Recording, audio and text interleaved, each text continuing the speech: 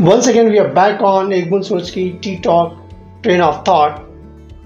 In fact, each and every episode we try and have prominent personality from the corporate world so that they can come and share their experience and the target audience can draw and meaningful learning out of it. And today on this platform, we are having Prerana Langa. She is a leader into social impact. Ma'am, welcome to Tea Talk Egbun Sochki show. Thank you very much for spending your valuable time and being part of on this show. Thank you, Dr.H.Cheema. In fact, it's my pleasure. You're most welcome. Brief introduction of Ms. Prerana Langa. Over 2 decades of driving a large-scale social impact, she had scaled up 2 corporate CSR activities right from scratch. That is Yes Bank and ICICI Bank. And she had worked with a non-profit organization to accelerate and transform of an Punjab state. In fact, as for education which is concerned, she did her MBA from Mumbai University of Mumbai, and in 2013 she went ahead with diploma in sustainability from Sweden. That's a Swedish Institute Management, and in 2014 she did her ADP in social impact from Harvard South and World Bank, and she's in the board position as a trustee with Dvara Holdings, and also on the advisory board of an Raintree Foundation. What we do, like the prominent personalities, they come on Tea Talk, they share their experience, so that target audience can draw some meaningful learning out of it. And I think for the benefit of our target, we'd like to know, as far as the Prerana Langa is concerned, how you have started your journey. If you can narrate from education till your first job for target audience, so they get some inspiration and some insights out of it. Okay, so it's my pleasure to be here, and in fact, I started my journey. So in school itself, I have always been a leader. So being it the monitor of the class or the prefect, I went on to become the head girl of the school. So I was always I always had that inner fire to do my best and to excel in whatever I do.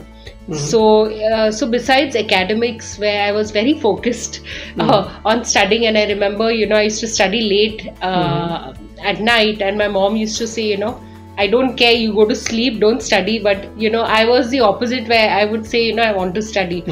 So I had that inner desire to excel right from my childhood. I had a very regular middle class upbringing, and in fact I was brought up by my mother. So I lost my father at the age of 9, and then it's my mother that brought my 2 sisters and me up. So I was lucky to have a role model right from my childhood, and so she was a micro entrepreneur herself. So to support the family, at that time she was not working, so then she started like a beauty parlor, and we had a house, so we used to keep paying guests. So learned from her a lot. Nice. Yeah. Struggle initially, yeah, didn't feel like it because it was quite thanks to my mother, she it was very effortless. It seemed very effortless. So was brought up with a strong sense of independence, a strong sense of responsibility, and was brought up with strong values. And thanks to her, nothing was impossible. So I lived in Amboli village, Andheri. And I used to go to the school, and then when I wanted to go to college, I was I want to go to St. Xavier's College, which was very aspirational. Correct. And it was so far from where we lived, but my mother always encouraged. So like any other person, I didn't know what I wanted to do in life, to be honest. Correct. And I never had the direction, or I didn't have guidance. But I knew I wanted to excel. You want to excel? Yes. So I was clear. So of course I went to St. Xavier's College, and because they said if you're smart, you're supposed to take science, you take science. But that was not really my calling. In terms of, I found my calling, of course, little later in life. And then I went on to do my MBA. I did my MBA in marketing. I would advise people that please take up a job and then do an MBA. Don't do it immediately after college, Correct. because then it gives you a macro perspective, and then it also teaches you in the context of which you're going to lead. So that's my advice to the young people listening to this conversation. So that was a great experience, and from there I joined Mudra Communication. I joined SIS College of Management Studies. Also, that was not among the top colleges at that time. So it was not so easy to get placements, in fact.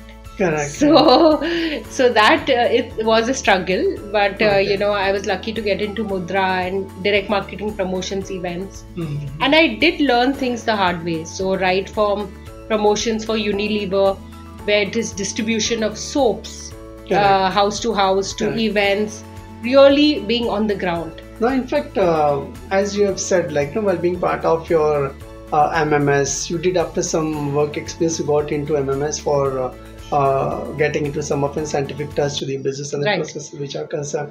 But still, were you clear that what you want to do in life? No. I wasn't. I wasn't clear. I knew I wanted to excel, and I knew I wanted to lead and be the best, but I didn't have any direction. And it happened as I went along in the journey. But whatever I did, I worked really hard, and I did give 100%. But some blueprint of your career you have made somewhere, like this is how I want now to I go. have one.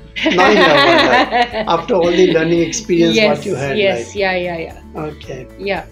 In fact, maybe once you were part of an Mudra Communication, what was the thing you gathered from Mudra Communication, and why that into Mudra Communication? Why not in different area as such? So in fact, I didn't really have a choice. You never had a choice. Yeah. Okay. So I got it, I took it, and I made the most of it. And in fact, that gave me a base of being at the bottom of the rung. What it takes to be at the bottom of the rung. Correct. And it gave me the base that I really need to give my 100% and work hard to climb up. So that was the starting point. Yeah.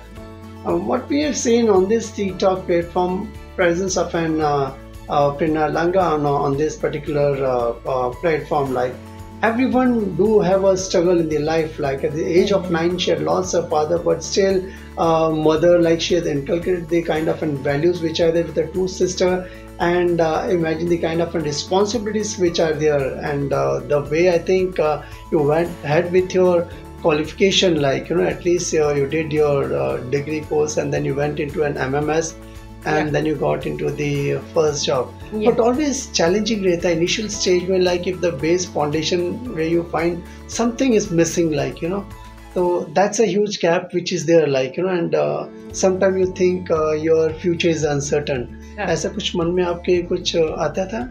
So in fact, to be honest, I always I believe very strongly in the divine nature, God. So I knew I'm taken care of. So I was not worried.